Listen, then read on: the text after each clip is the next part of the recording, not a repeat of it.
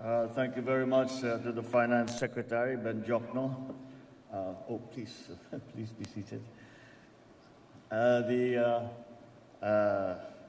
other members of the Cabinet who are here, up on stage is Secretary Benny of the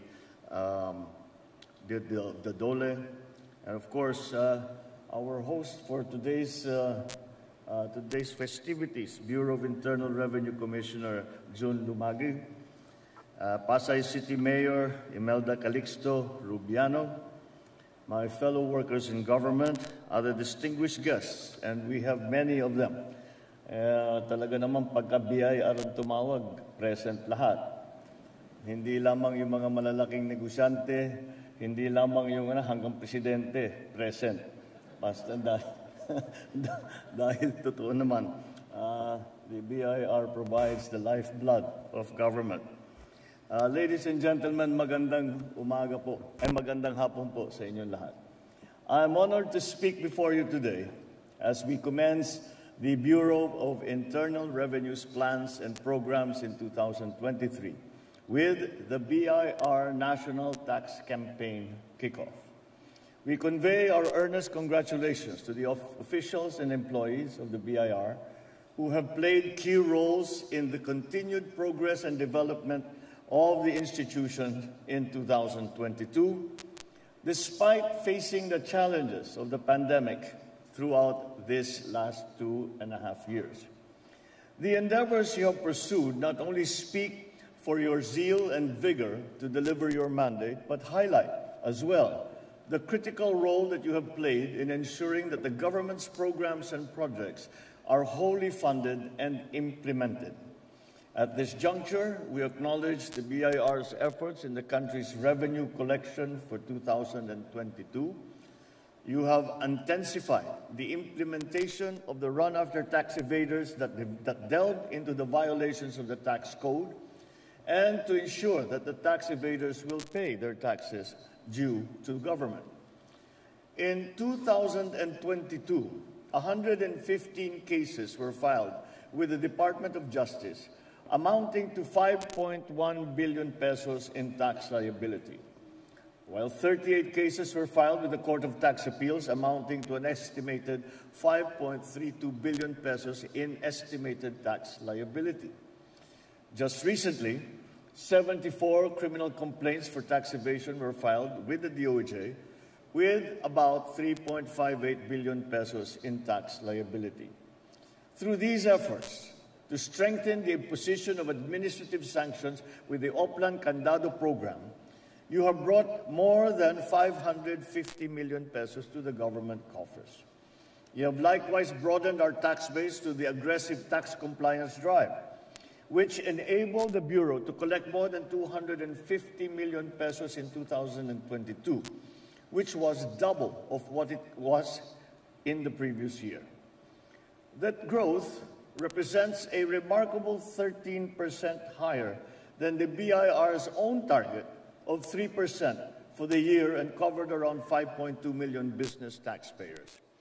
Furthermore, you have now harnessed the power of modern technology to accomplish more efficient, effective, and reliable tax collections through the Digitalization Transformation, or DX program.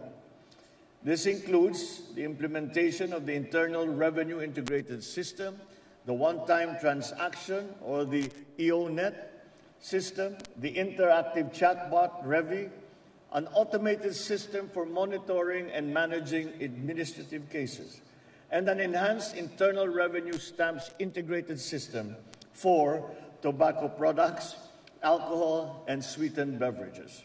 Indeed, you have been firm and resolute in modernizing the services and elevating our people's experiences by utilizing reliable, scalable, robust, sustainable technologies and infrastructure for our country's tax collection.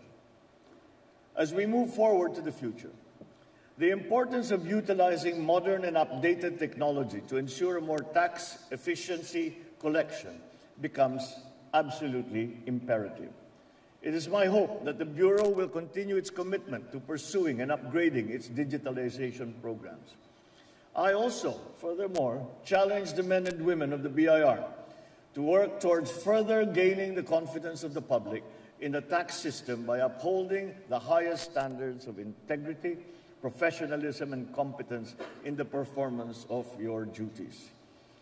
I assure the BIR that this administration will always give its support in your aspiration of developing a country that is conducive for employment opportunities, financial investments, and institution building. More importantly, I encourage the public to pay the correct amount of taxes on time to support the country's economic recovery and expansion so critical in this time. It is my confidence that you will continue to cooperate, collaborate, and coordinate with the government on how to improve the experience of our tax collection system. I trust that the synergy will give rise to even more opportunities for growth, especially now that we are recovering from the adverse impacts of the global health crisis over the years.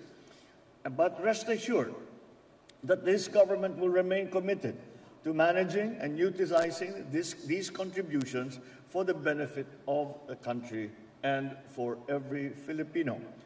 And also we will ensure that every peso of taxes paid will become an investment in uplifting the quality of lives of everyone and Juana. Together, let us join hands in building a more equitable, progressive, and prosperous society where every Filipino has a chance to improve their life, pursue their aspirations, and contribute to the building of our nations. Once again, congratulations to the Bureau of Internal Revenue for the drive and the passion and the commitment that you have shown to improving the services of the BIR to our people and to give this government the largest possible range of options as we face the challenges of the new global economy. Maraming salamat po sa inyong lahat. Congratulations muli at magandang hapon po sa inyong lahat.